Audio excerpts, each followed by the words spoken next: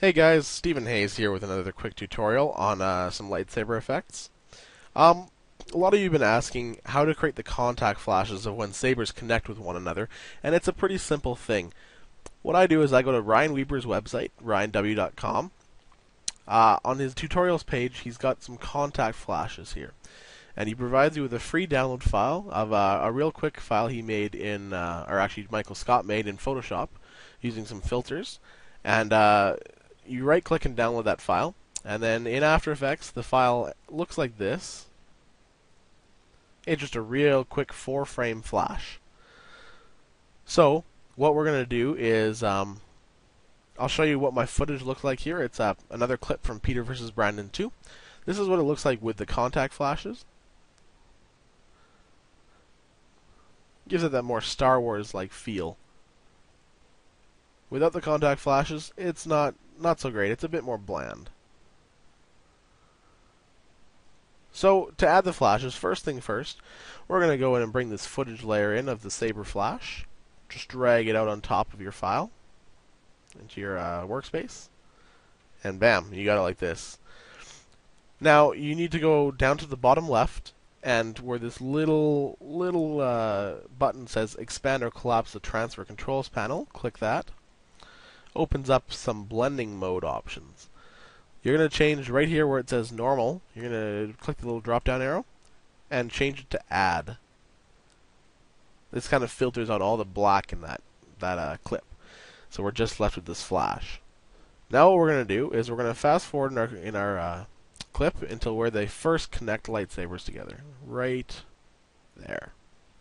Then we're going to take the footage, drag it all the way forward. Bam, right like that. Now all we gotta do is reposition it. So we're just gonna drag it, the clip, right over top of their blades connecting. And then I'm gonna zoom out a little bit, and just grabbing the positioning of the flash itself. It's a bit big, so I'm just gonna scale it right down to what I feel is more of an appropriate size flash for these two blades connecting at this distance from the camera. Pretty easy. That's one down. Next blade connect right there. All we're going to do is we're going to select the layer, press Control D for duplicate, or you can go under Edit and duplicate. And then we're just going to drag this file right here, just like we did the first one, all the way up to starting here. Like the first one, again, we're going to reposition it by dragging it here. And then that's that. Let's move on to the third one. Right there. Once again, duplicate. Drag it over here. Reposition it up there. Done like that. Alright. And finally the fourth connection. Right there. Duplicate once more. Slide it down there. And put it there.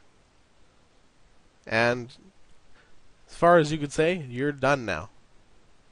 Let's watch it. Like that. Those contact flashes might be a bit small, but that's okay. I'm not too concerned about it right now.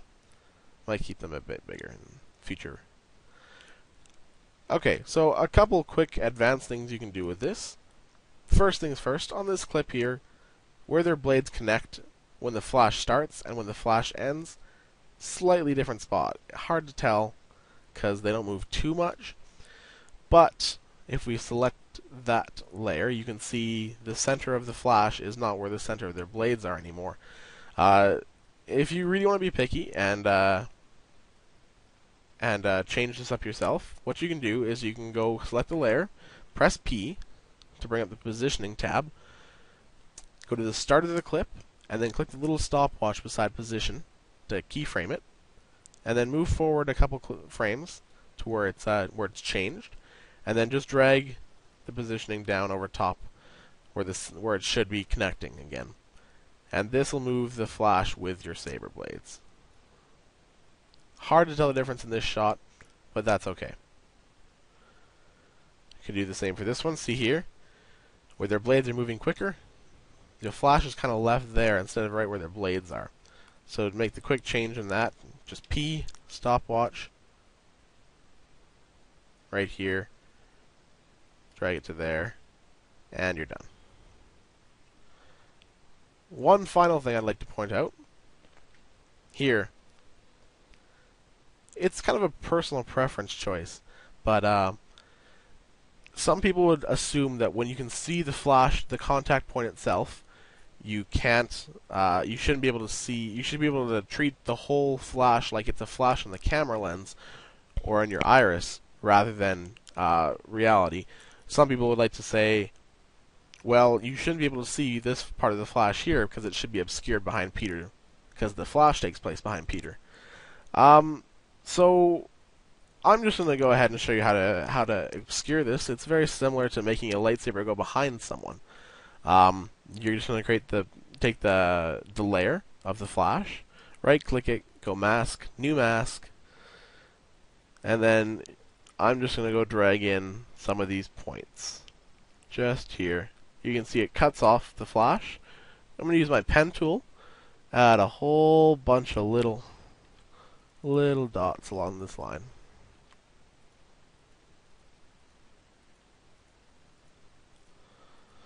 Just like that. Then what I'm going to do is I'm going to take over here. Going to build sort of a structure around Peter's head, like this. I'm going to do this really rough and quick for time's sake.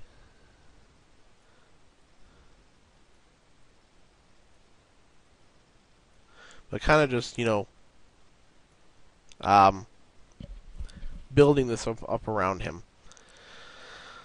Go down here.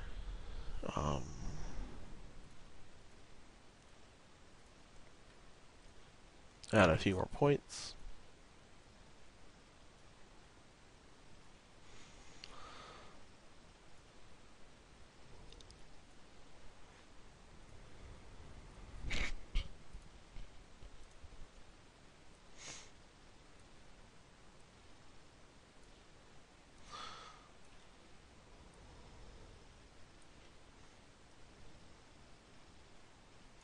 Just like that. There we go. So we got that. Then I'm just going to set the, if I double press M on Saber Flash, it'll bring up my mask's options. Here we go. I'm going to change Mask 1's blending mode to subtract. And as you can see now, it's kind of like a cardboard cutout around him, just to make it look a little bit better. We're going to go change the feather to, say 30.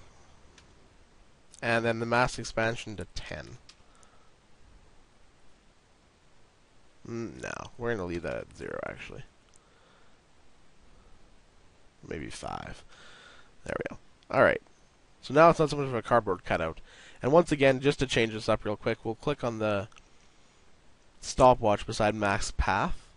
And then when it moves forward a couple of frames, you can see it doesn't stay right where he is. So what we're going to do is we're going to select Mac's path, and then we can just kind of drag and move this exactly like you would have when you're creating the mask layer for a lightsaber. And then there you go. That kind of follows him, sort of. That's a really rough job, but that's okay for the purpose of this tutorial. So now what we've got is this.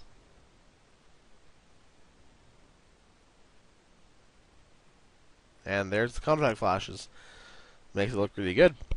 Alright, it's a pretty quick process adding it to your video, and it adds a whole new level of realism or just cool looks. Alright, well, thanks for reviewing my tutorials, and I hope to make more in the future. Thanks. Bye.